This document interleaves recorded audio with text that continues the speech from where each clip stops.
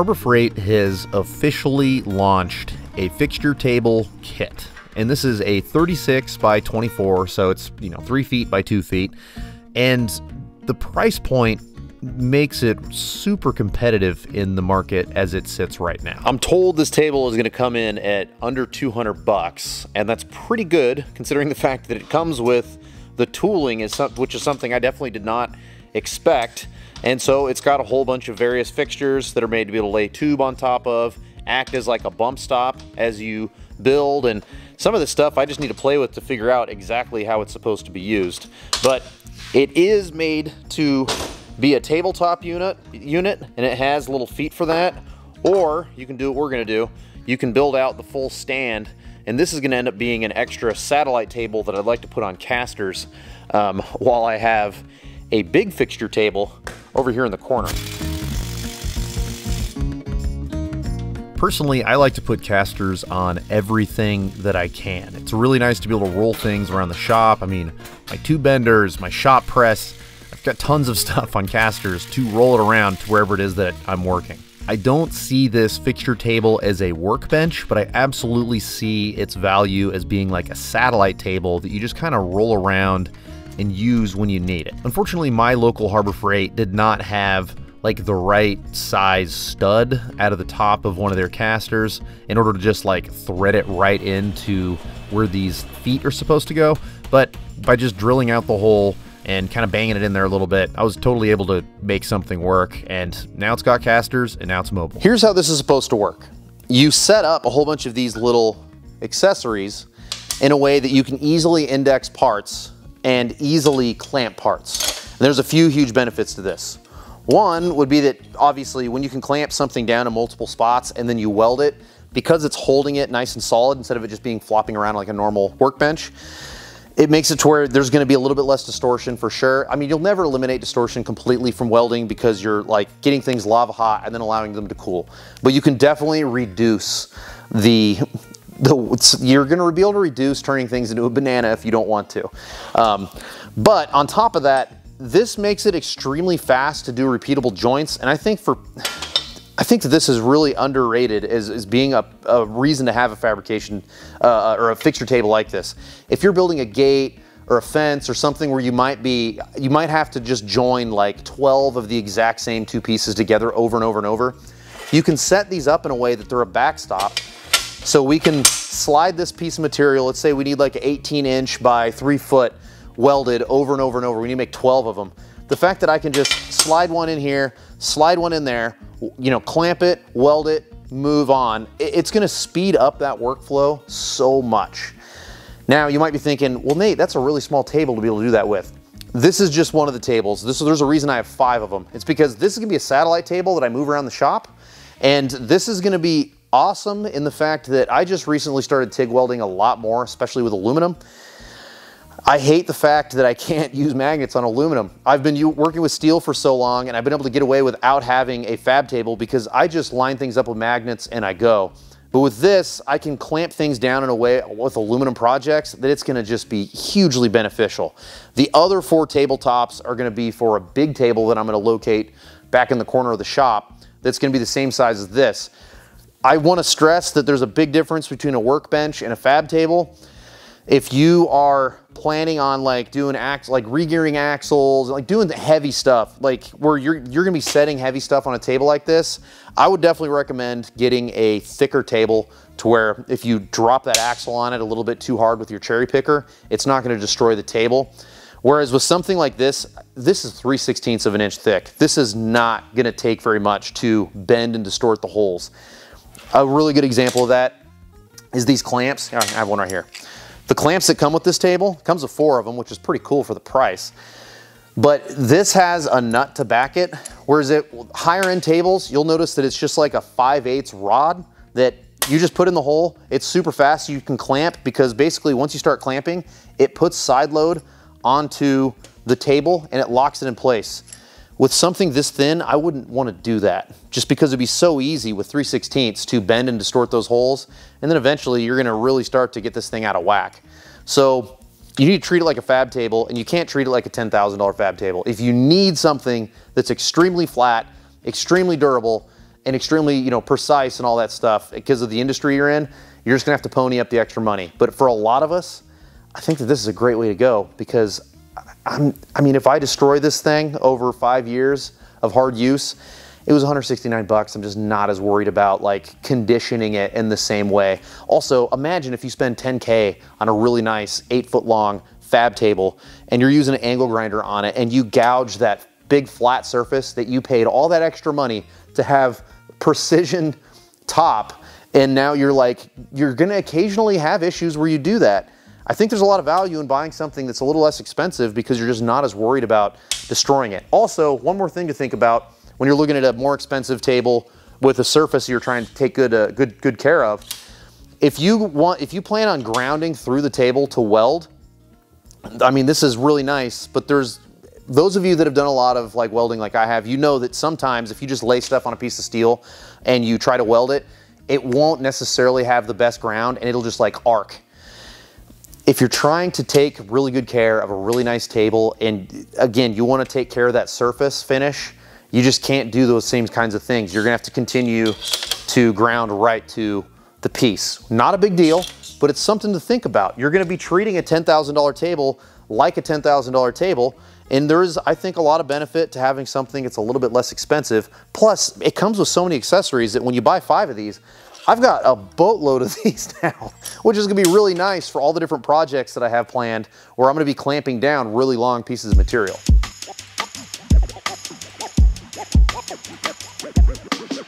Now that I've expressed my concerns with a table that's only 3/16 of an inch thick, how thick is your average table? Well, I can't really find an average. I think the thickest that I've seen is 1 inch. There are definitely a lot of tables that are 1/2 inch, and then of the cheaper ones, it seems like 3/16 and 1/4 is very common. So the thickness varies a lot. As far as what is required to do the job, I think that it's going to be very industry specific and then very specific to your budget on top of all that, because obviously the thicker the material, the larger the cost.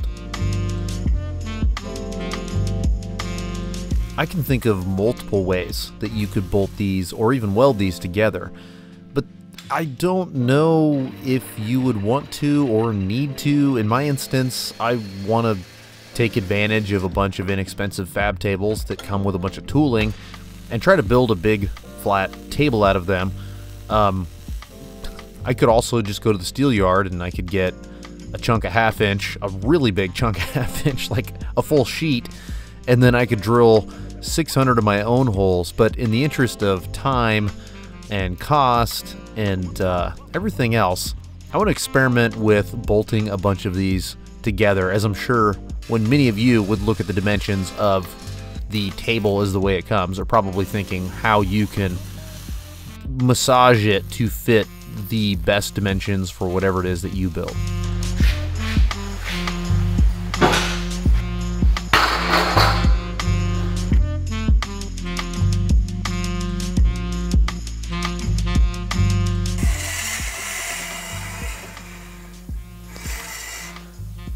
I'm using my 4-foot level as a straight edge, and some spots, like right there, not bad. Like, I can barely see a gap, but I had a feeling when I unboxed this, just by looking at the way everything is like designed, how it bolts down into this clearly very, very quickly welded frame.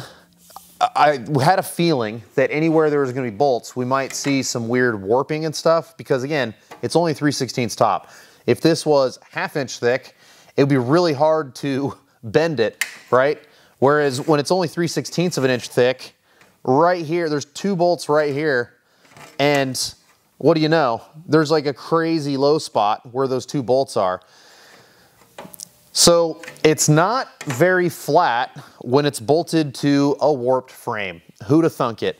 I think what I'm gonna do is I'm gonna unbolt this from the frame, and then we're gonna recheck flatness, because I'm just guessing, but I think that once there's no tension into a warped piece of steel, it's probably gonna level out.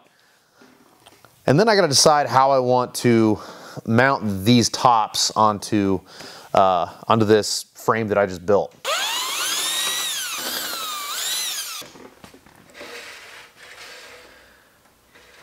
That is so much better. Right where these two bolt holes are, it just dove down, which says a few things. This might be tightened up just a hair too tight, but it's also being tightened up to a frame that is not very straight. The ironic part is that if the people who built all these frames would have used a fixture table to tighten everything before they welded it, it probably wouldn't be so warped. But in any case, we now see that the flatness of the table is a fixable problem. It wasn't crazy bad before. It's not like I couldn't work on it, right? But I do like seeing that we could achieve a higher degree of flatness and a higher degree of accuracy just by loosening everything up. And that means that later on down the line, I might go through and take the time to shim underneath some of these holes before I tighten it back down, just to make sure that we can get as flat of a table as possible. Because this looks so flat from like every angle now. There's only a couple spots where I see it might dive down, but it's just a tiny, tiny fraction of an inch. Anyway, so what the plan is now, is I am going to bolt through this factory frame for a couple of reasons. One, convenience. I don't want to spend all weekend building the table. I want to blast this out in just a few hours of work. And two, I wanted to have a big heavy-duty frame that later on down the line, if I chose to buy I wanted this to be expandable. So for this stage of the evolution of this roll-around fab table, what I think I'm going to do is we're going to use a transfer punch. We're going to transfer these holes in an accurate way down into our 1/4 inch, 3/16 inch thick material. Then we can tap it for the factory size hardware. We can reuse all this factory size hardware. That's going to make this a lot cheaper project for us than having to rebuy all this stuff. And then we're just going to go down the line, and then we can talk about what the finished product looks like, and also like why I chose to design the table the way I did.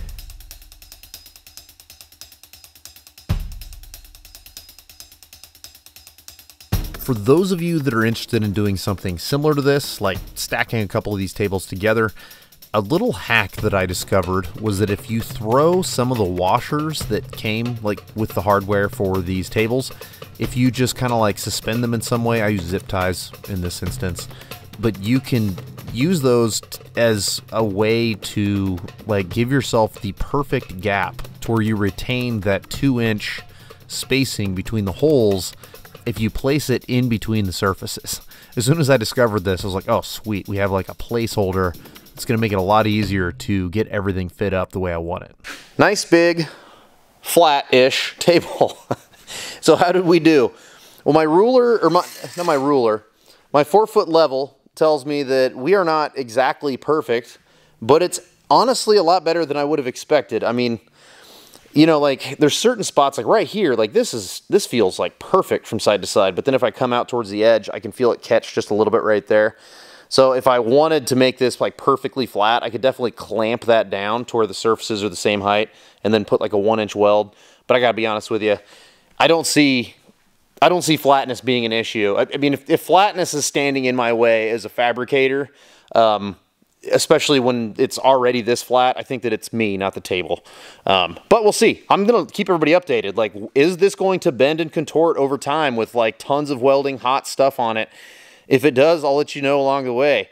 I do love the fact that this came with so many parts and pieces. I mean, these accessories are going to be so valuable with all the projects I have coming up over the next year. I mean, we're going to be building a frame from scratch. Where like it's going to be so nice to have a giant fab table like this.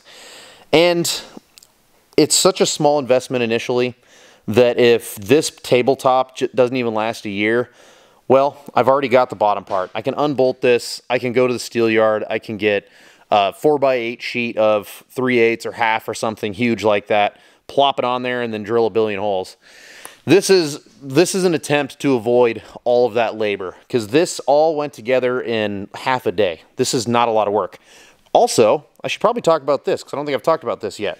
My buddy Franz came up with this idea, and I thought it was so brilliant. The idea of having like receiver hitches mounted all the way around And as I grow into and expand this table, I'll probably add like another piece of 2.5-inch steel there to be like a hitch receiver in the middle, because I have a bunch of tools that I'd love to get out of this cabinet and put on mounts and then slide into that hitch receiver. So the whole idea, of course, is to build a table to get started, use it a bunch, and then decide how I want to improve it. I can't believe I didn't think of this. I did all this in one day. So I've been very focused on production, and I just can't believe I didn't consider these being the same height and how valuable that would be. Anyway, for your average Joe, do you need an 8-foot by 3-foot table? Absolutely not. Like, this is really cool, and I'm going to be happy to have it. I mean, it takes up a ton of space. I'm going to remove that truck. I'm going to pull that out and park it outside, and this is going to permanently be just a secondary table over there for fab only. I think for your average Joe looking for a workbench, I think this probably isn't it, because when you think about what you do with a workbench, you do so much more than fabrication and building. If you're doing stereo installs or like a roof rack with a whole bunch of hardware, or you fill in the blank, there's sliders, there's tons of stuff that if you open up the boxes and scatter the hardware, or even try to just put piles of hardware, you're just gonna be losing. It's kind of your nightmare to have a table with a bunch of holes in it. But for an auxiliary table that just sits in the side of your shop until it is needed, I think that your average Joe watching this video with a 2-car garage or a 1-car garage that needs a way to clamp things safely, but also save space, I think that 2 of these set up on casters is kind of the sweet spot, because you could easily create a way to quickly bolt them together. Then you have a 3-foot by 4-foot surface. You've got all the, you have 2 tables worth of all the accessories. You could build a lot with that setup. Then if it's in the way, you could easily unbolt it. You can slide these over to the corner of your garage side by side, and you're all good to go. As I'm talking, I am realizing though, if you did want to use this as a workbench, you could totally just use a flat piece of steel or aluminum or wood or whatever, put that over the top of it, right? You could use 5/8, if it's wood, you could use 5/8 just wooden dowels. These are 5/8 holes, and it would just snap right into place. If you wanted to use steel, same thing, 5/8 steel. So now that I'm thinking about it, you could totally make this into a workbench. But what I am saying is that if you haven't thought all the way out, you just need to consider the fact that most of the stuff that you're going to be doing in the shop is going to require a flat surface that doesn't have 200 holes in it. So I hope that you enjoyed the video.